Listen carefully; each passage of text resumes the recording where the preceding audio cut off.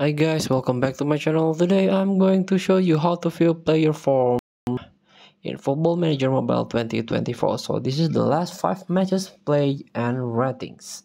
Before we start, I made this video is for beginner new into this game, still confused how you can create your own tactic like this, how you can build up formation from shape, defense and attack, and also how you can add set pieces taker.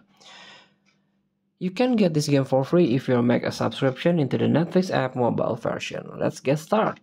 Tap the club's logo. Currently, I'm managing a Paris Saint-Germain as my team, as my club. And tap the first team player and choose one of your player here. For example, I'm choosing a Kylian Mbappe.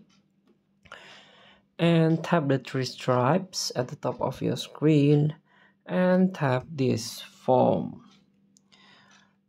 So if the match began, the league began, you can see the last 5 matches here, like a how Kylian Mbappe play and how the rating here, goal, assist, score, and this is the opponent.